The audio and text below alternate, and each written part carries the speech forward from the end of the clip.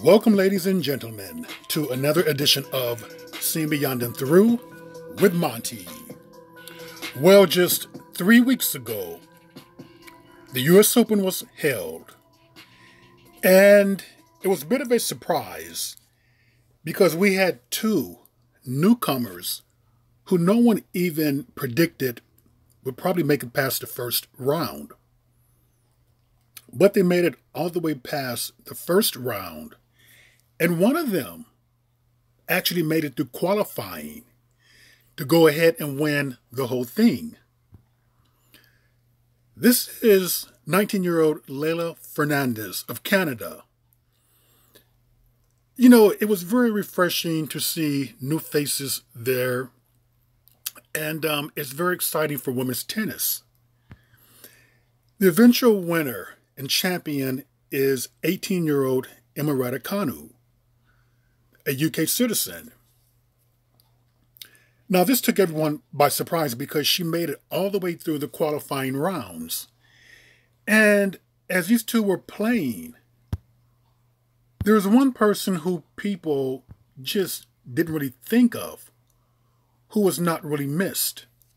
Now, before I go on, this may seem a bit insensitive or a bit mean-spirited, but in no way is it intended for that.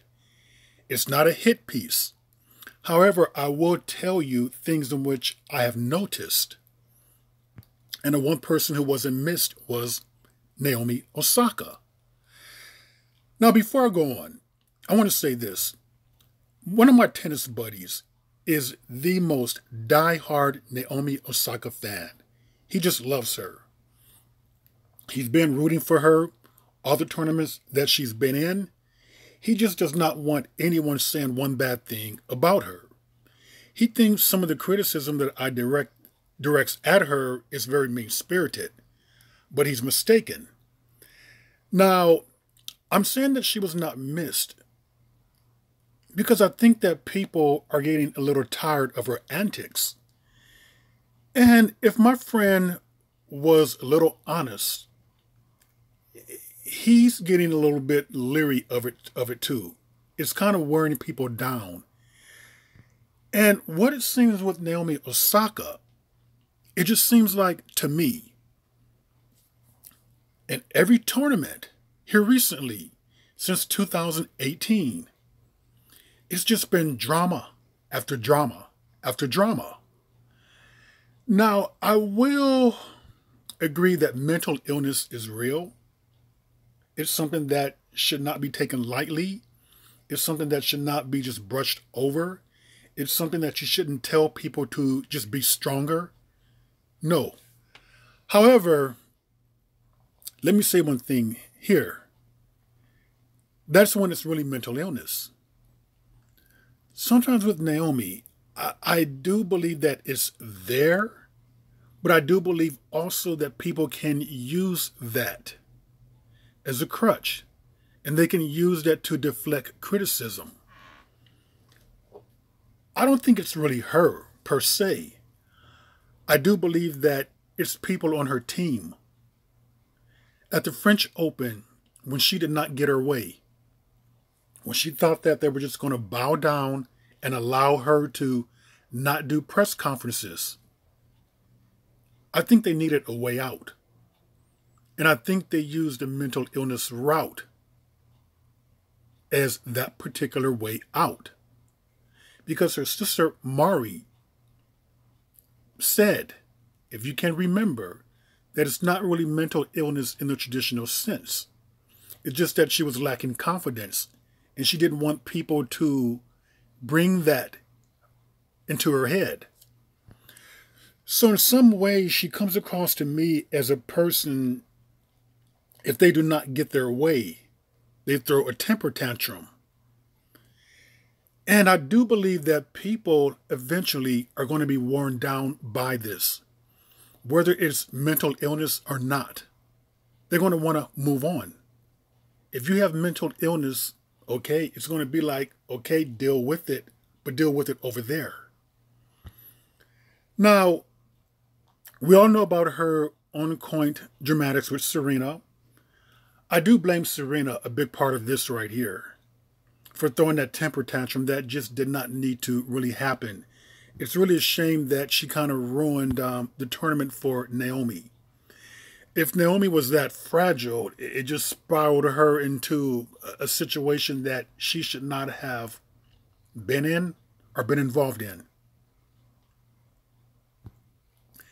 But ever since then, it's just been this whole drama with this girl. Drama that is just wearing on people. I know that if my friend who's a diehard fan is getting a little bit tired of this right here, getting a little bit taxed out by this. Many people are. And I have heard from a lot of people. And what's going to happen is that people are just going to move on. Many people are not going to want to admit that in that particular final with the two teenagers, Naomi Osaka just was not missed. It was very refreshing not to see her there. Because as I've stated, it just wherever she goes, drama goes. And I'm going to blame part of her team. I blame her team for this, for putting her into a very bad situation. I don't necessarily blame her parents, because Naomi Osaka is 23. But this whole thing about her having 50 contracts? 50, sports deals that she's pushing. Sponsorships is what a word in which I want to use. That's way too many. That is just way too many for someone who is just not built for that. And when I say built for that, let me tell you what I mean. Follow me here. The tale of two first ladies. This is First Lady, or former First Lady, Melania Trump. We all know that Melania Trump was a very reluctant First Lady who just did not really want to be First Lady.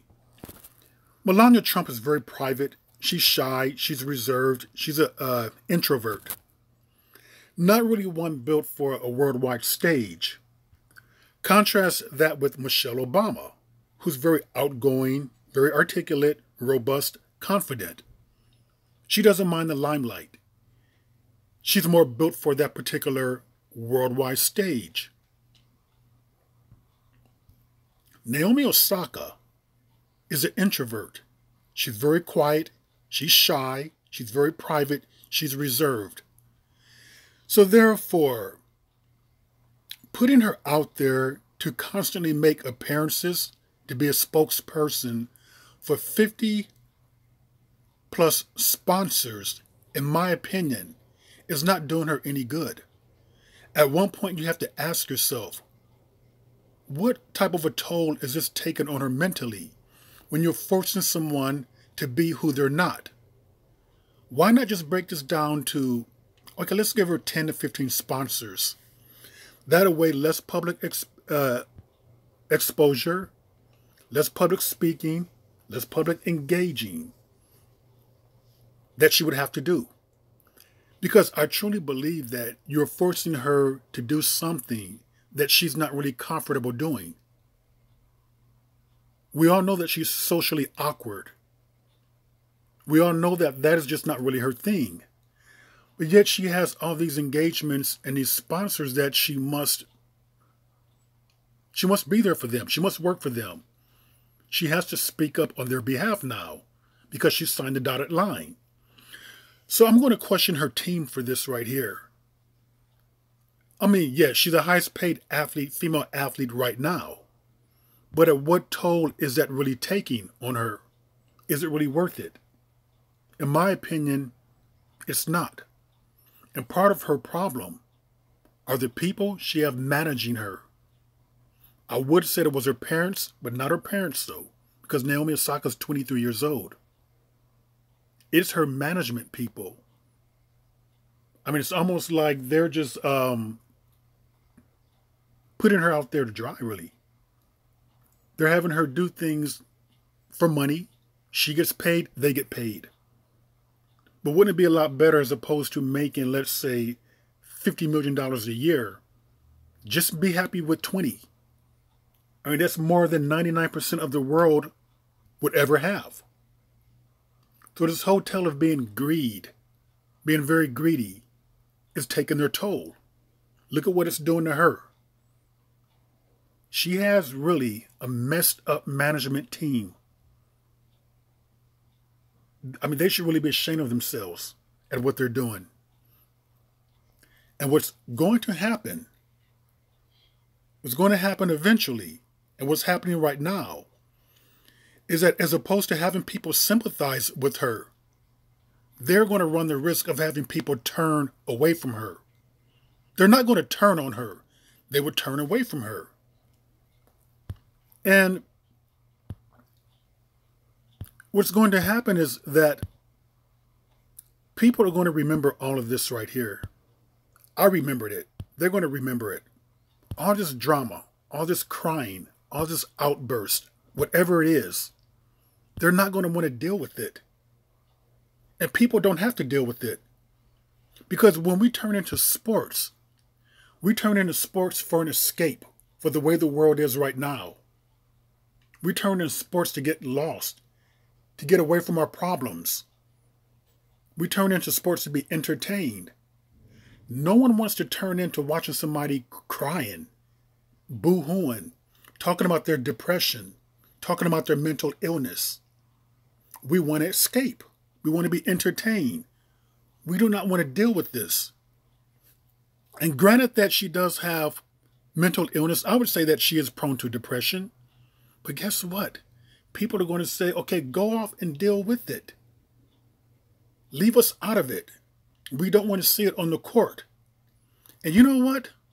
That's not too much to ask for. People are going to turn off from her and turn on to her. I predict that with one more Grand Slam, she's going to easily overtake Naomi Osaka as being the highest paid female athlete. And the reason why: she's fun, she's bubbly, she's engaging, she's happy. I mean, all of those things that Naomi is not, she is. She just has a spark of life about her. She's the type of an athlete that when you watch, you're watching her perform. You're not watching her problems. You don't have to worry about someone breaking down. And this is the reason why, one of the reasons why this match was so enjoyable. We were able to watch two young ladies battle it out. We were able to tune in to what sports should be about. Give us the escape. Give us the lightheartedness. Give us the entertainment. Give us the athleticism. We do not want to be bogged down with your mental problems. And thank God that they gave us this. It was none of the drama that can be so pervasive in women's tennis. So I'm saying all that not to be insensitive. And I'm sure that some of you may have taken it that way. Some of you Naomi Osaka fans may not like that. But that's your problem. It's not a hit piece. I'm just giving you my honest perspective. And that's all I can do. So I wish these two right here many more battles in the future. It's going to be great to see, this 18-year-old, 19-year-old Corey Goff coming up. It's going to be a wonderful time to watch women's tennis. It really is. And with that, ladies and gentlemen, that is another edition of Stand Beyond and Through with Monty, and I will see you all beyond and through.